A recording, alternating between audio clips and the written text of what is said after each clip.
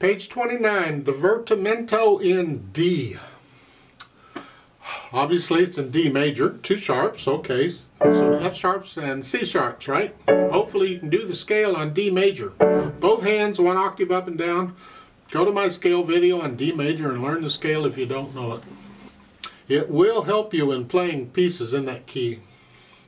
A divertimento, well, you can read about it up there. It's just kind of a piece to play when you don't know what else you want to play. To something to mess around with, sort of. Well, take it a little more seriously than that, but that's sort of what it is to me. Now if you look at it, it's like, oh, it's got notes going all over, what a mess this is, you know, but we'll see if we can make some sense out of it. Right hand first, you have a pickup beat coming in on beat 4, so that means the last measure, sure enough, has 3 counts in it. We're good to go. Right hand's here, so you're in D position to start at least, and it's 4. 4, 1. To rest N. To rest, and during the rest you come up because it has an 8 VA over it. And you're up here, so it's 1, 2, rest. And then the 8 VA goes away. During the rest you come down to this position. Now we're in A position. Don't forget the C sharps, they're in the key signature. To rest. 3rd line down, during the rest you come up a little bit. Then during the rest come up again.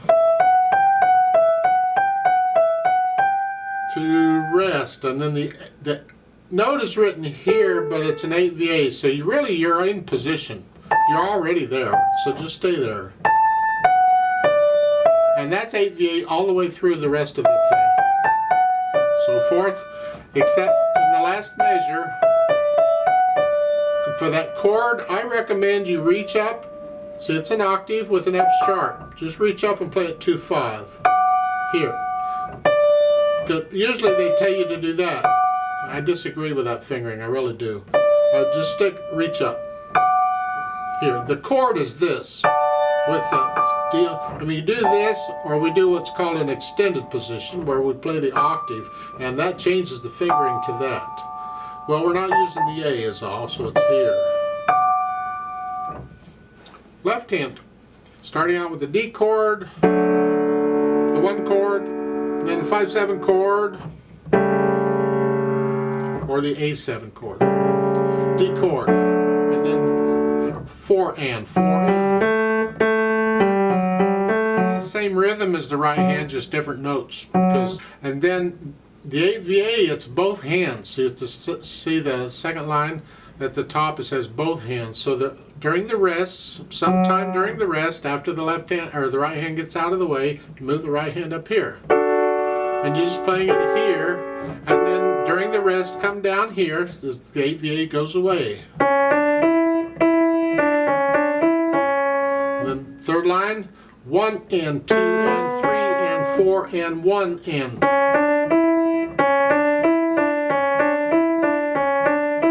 And then you have the rests, and the last line, you come down during the rest down here where you started. Put the hands together here.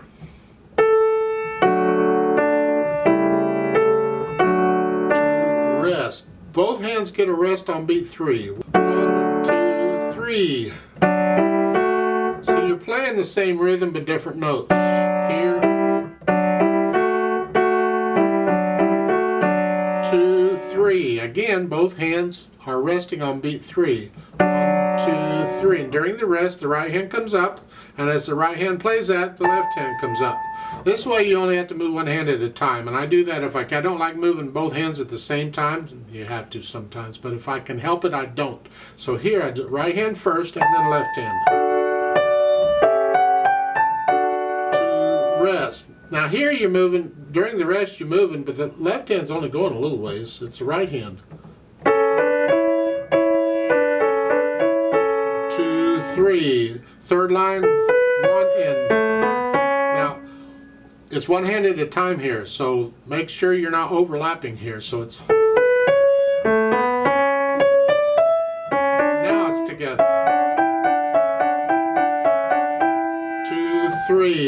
then as you're playing this, the left hand comes up. Rest.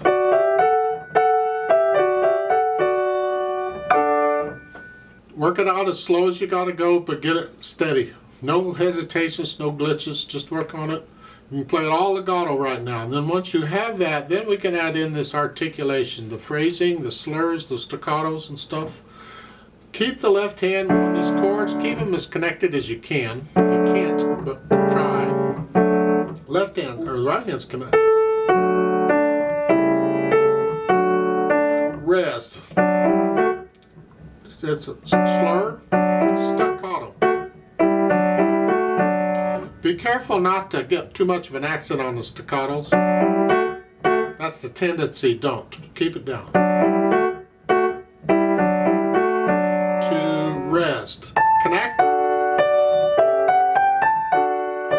Rest. Slur.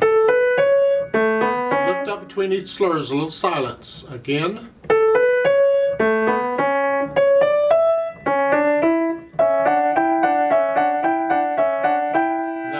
You just hang on to that a little while. If I do this with a metronome, which I will double that and hold it for 4 counts instead of 2.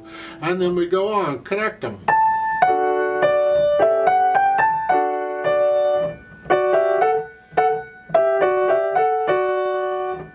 And you can lift up between them and have a little silence between the chords.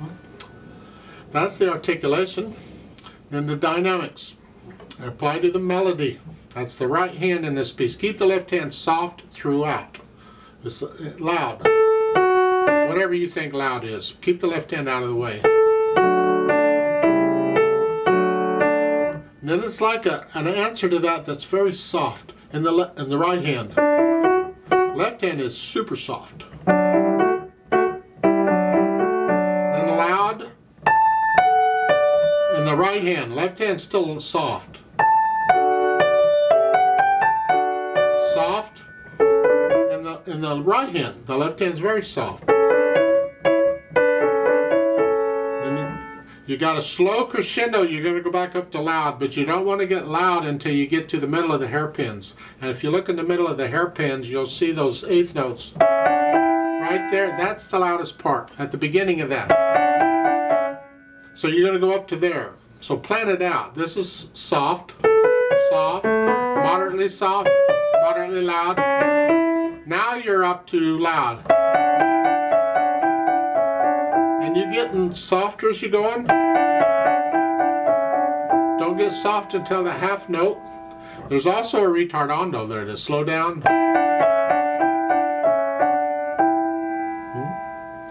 And then you take off again, loud in the right hand, soft in the left. Soft. Very soft, and that has a fermata on it. Now if you play it really soft, you can just hold it until it dies away. Otherwise, I'm going to double it and just hold it for 2 counts. Speed wise, well, keep in mind a Divertimento is kind of a fun type piece. And they're not giving you the real word for it. They keep saying allegro moderato, moderately. You have moderato and you have allegro, and in between them there's a term called allegretto, and that's what I call the fun speed. Well, anytime I think of a fun piece, I think allegretto, and that's sort of what this is. It's allegro moderately is allegretto in a way. So there's more than one way to indicate a tempo or speed. That's why it just keeps getting interestinger and interestinger. So whatever you feel moderately fast is.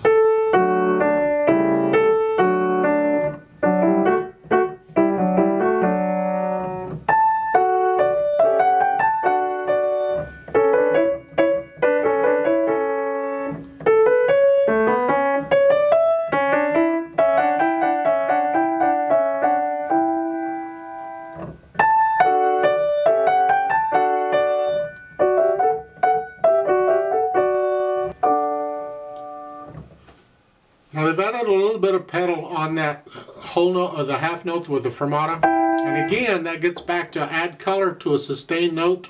I'm going to leave out pedal here because that's the only place they used it. So I'm not going to add color here. No one else has color. So if you want to add color to that note and pedal it, push the notes down first and then push the pedal down and lift the pedal with the notes so we hear one beat of rest. I don't agree with their pedaling there. I want to hear, on the third beat, I want to hear a rest before you play the fourth beat.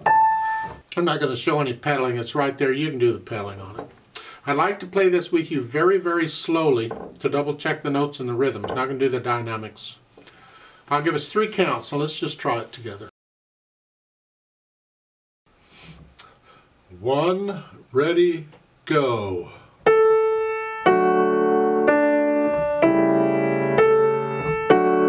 2, 3, and 4. 1, 2, rest.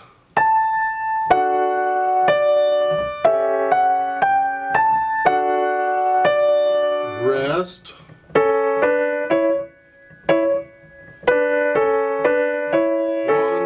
2, 3, and 4, and 1, and 2, 3, and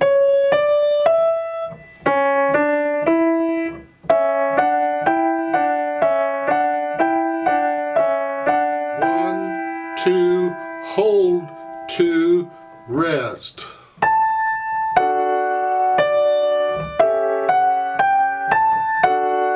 2, rest.